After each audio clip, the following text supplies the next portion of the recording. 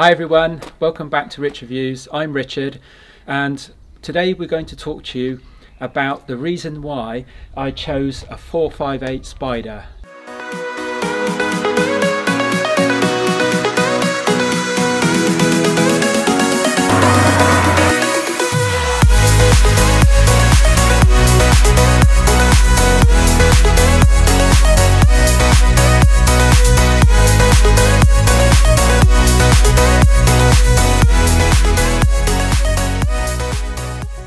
So why did I choose a 458 Spider when there's quite a few other models around comparable to this sort of amount of money, whether they be used or new?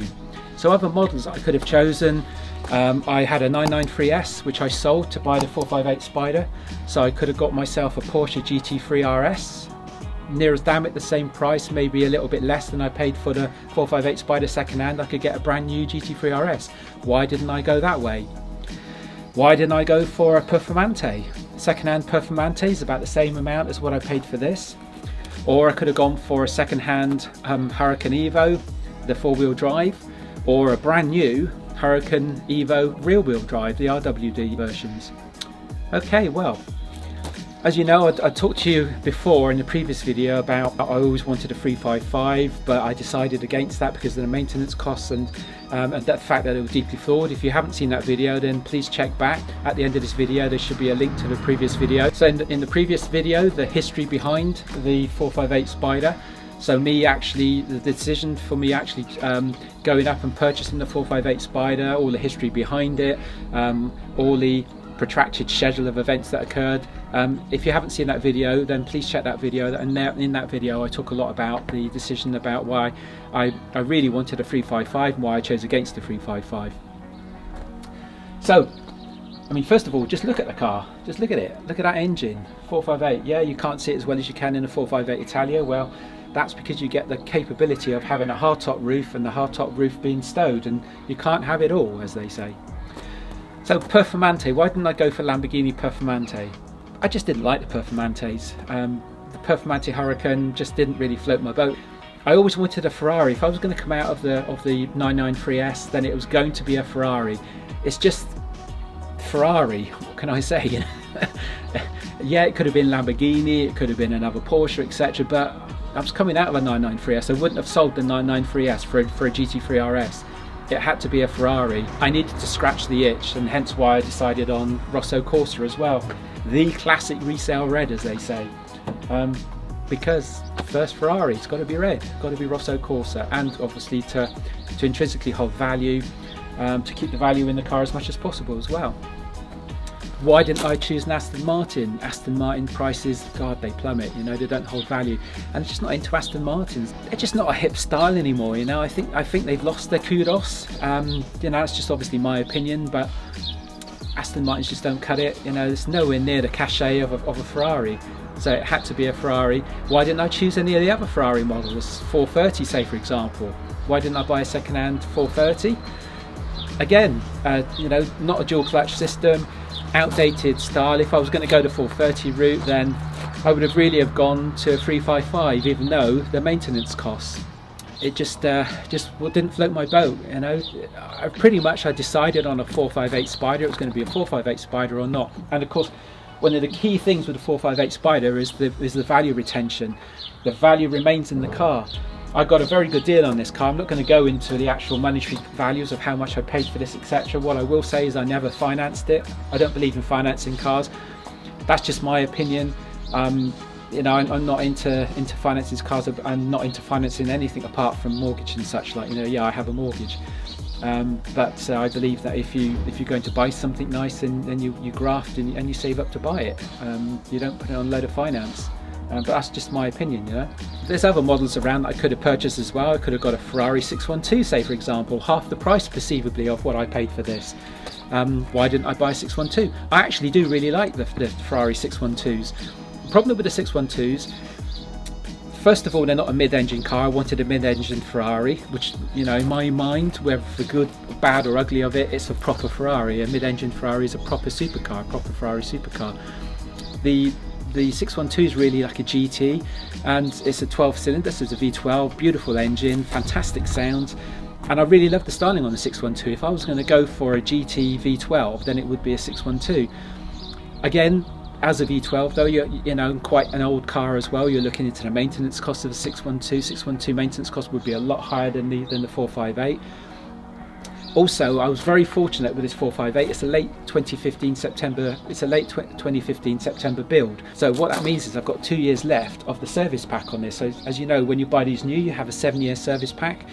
Well, this being 2015, I've still got 2 years left of the service pack. So that's this year and next year. I wouldn't have had that if I bought a 612 or any other vehicle. So in effect, this isn't going to cost me anything to service. It's only consumables that I would have to pay for, and you know, the tyres and everything else. And here's damn it brand new. It's only done 5,100 miles. So, and you know, obviously the reason why they provide a 7-year service pack on these is because they're a lot more reliable than they used to be. Ferrari wouldn't provide a service pack on a car that they know they weren't going to make on, I'm sure. And I've got, you know, buying it from the dealer, I've got the powertrain warranty on it as well. So, you know, that obviously adds a lot of value too. I believe that's a 2-year powertrain warranty. So I've got the powertrain warranty too. That makes a lot of difference. So there was a lot of pluses, and yeah, a 458 Spider, because they hold their values, you know, it was a lot of money. It was, you know, I had to get a good value for the 993S and then pump up that cost, pump up the amount of the 993S, add to it obviously to be able to procure the 458 Spider. And nobody knows what's going to happen in the future. We're in a situation with COVID example, but you know, also you only live once. What am I going to do? Am I going to keep saying, no, I'll get it next year, I'll get it next year? You know, we only have one life, you know, go for it. As long as you can afford it and it's not going to crucify you financially, and you know, it's something sensible. Is it ever sensible to buy a Ferrari? But you know, sometimes in life you just got to go for it, you know. Otherwise, you know, you're on your deathbed and you think, well, if only, you know. And I don't want to be in a situation where I'm thinking, if only, you know. So other cars I could have bought, you know, count them off the top of my head: Porsche GT3 RS, Huracan Performante, Huracan Evo 4-wheel drive second-hand, Huracan Evo rear-wheel drive brand new. Now that was an option, but not a Ferrari. As I said before, it had to be a Ferrari. 430, 612, F12. I mean, an F12 is pretty much the same money I paid for this. A second-hand F12. We could have a second-hand F12 or the 458 Spider. Again, the F12, it's the V12 GT car I really wanted, and it had to be a mid-engine supercar, and that's what it is. You know, 458 Spider was the clear option, and they're very reliable. In general, as long as you get a good one, you're not going to get hammered on the maintenance side. The consumables are fairly reasonable as far as Ferrari goes. At the end of the day, you get Ferrari pricing. It is what it is, you know, what can you do? So that was pretty much the decision made, you know. And then it was a case of why this particular one I've already gone into before, but fantastic spec. I mean, it's just about the perfect spec. Got all the carbon inside, carbon dash, carbon driving zone, carbon center console. You've even got the carbon kick plates on this car, which are very rarely featured. You obviously got the carbon rear grille section. There's not really a grille on these. You don't have the Challenge Stradale grille anymore on these modern Ferraris, but you've got this carbon fiber as well. The diffuser isn't carbon fibre, but I mean, you never see it anyway, so I think you've got to be a bit crazy to spec that sort of item, because it's cost a fortune and you're never going to see it. And I didn't, you know, the car also hasn't got what they call sports pipes on it, which in effect is just black pipes. It's not a sports exhaust, it's just black pipes. These cars, you know, do they really need a sports exhaust? They sound fantastic without it, but I may go for an Inconel sports system or an IPE system in the future, maybe. They're the ones that sound fantastic. I've been watching some videos, well, I watch a lot of videos. I'm subscribed to Normal Guy Supercar, so shout out to Normal Guy Supercar. Great content. Hopefully you're catching my content as well. I know you've seen 1 or 2 of my videos, so thanks a lot for watching. But I watch from Normal Guy Supercar, you know, got a lot of information from his channel. He did a fantastic video on comparisons of all the different types of exhaust systems that you can get on these 458s. Fantastic video. I mean, he pretty much nailed it perfectly, all the different types of sports exhaust that you would put on a 458, and he had them all there and he compared them all very, very cleverly, and with, you know, put a lot of detail in there. So if you ever want to compare and see You know, if you want a sports exhaust in your 458 and you want to see which options are out there and a comparison, then go and check Normal Guy Supercars video out on that. It's fantastic. It's a really good video. So just to summarize, yeah, I could have had many different models of Lamborghini. I could have had many other different models of Ferrari, 612, etc. For the same price that I paid for this 458 Spider, but I wanted a mid-engine supercar, proper mid-engine supercar Ferrari, and I wanted it in Rosso Corsa, and pretty much this was the safe option for intrinsically holding the value and for the different items that you get. You know, very fortunate to get the last year manufacture of the 458 Spider, thereby I had a 2-year powertrain warranty and the last 2 years of the service pack. So I couldn't have got a better deal if I tried. It's just everything fell into place. I was very fortunate, and that's really why it was the 458 Spider.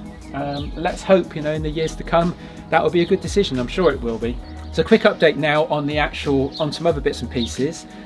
With regards to the garage door is going to be replaced around April the 20th, around that period. The garage door's been ordered, it's all specced out.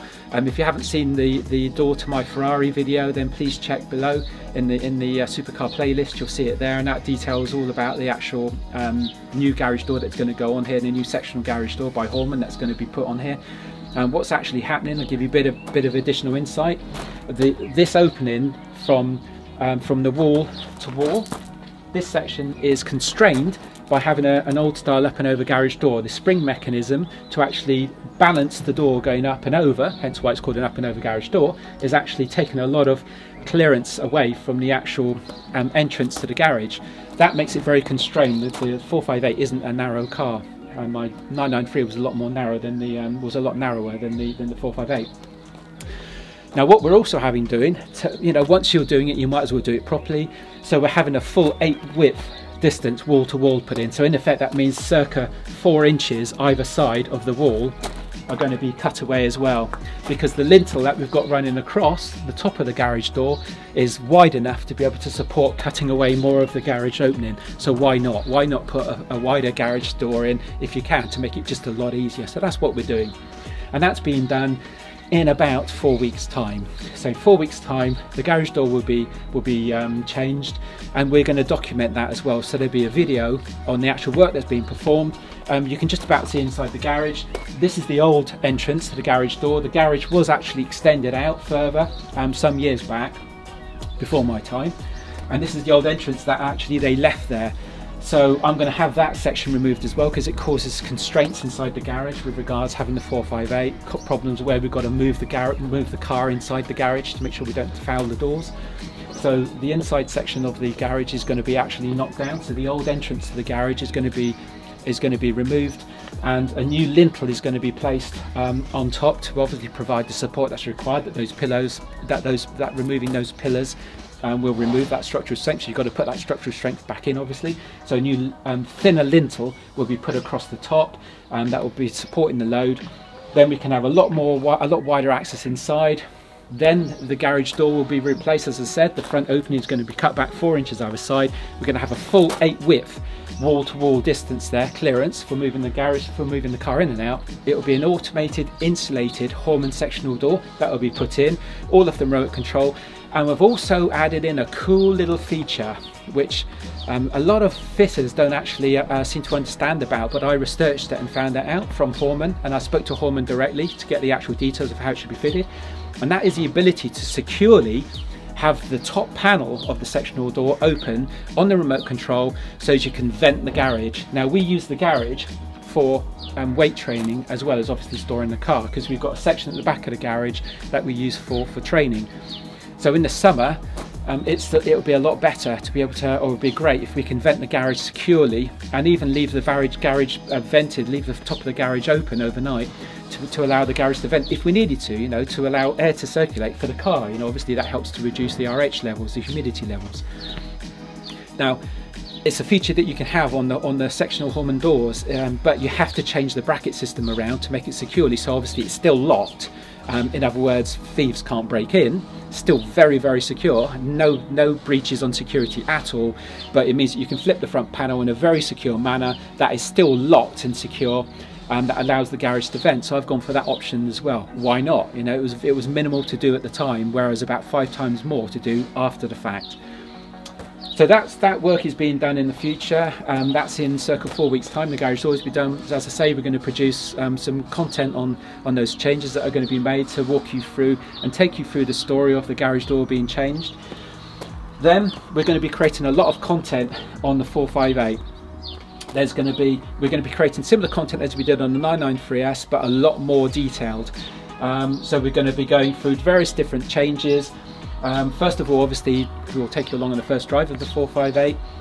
Also, the car is going to be detailed and it's going to be fully wrapped. Now, at the moment, it's got a PPF clear coating on the front of the car, but it's an old clear coating that was done pretty much when the car was made, or just after the car was made, obviously. So that PPF coating is going to be removed and the whole car is going to be detailed, and a full clear PPF film, paint protection film. If anybody doesn't know what PPF stands for, it's paint protection film. So that is going to be installed to the whole car, so the whole car is going to be protected, which will then ease my concern whenever I park it anywhere, although pretty much it won't be parked anywhere without me being able to keep an eye on it. But wherever we park it, whenever we take it to car shows, etc., it will protect it against people getting a bit over enthusiastic, getting close to the car with things like these zippers and such like, and it won't damage the paintwork, and it'll be self-healing PPF. So, you know, if you heat the PPF, if it's got some marks in it, if you heat it, the marks will come out. So we're going to be documenting in video all those enhancements to the 458, and if I fit an Inconel exhaust on it in the future, we'll document that as well, of course.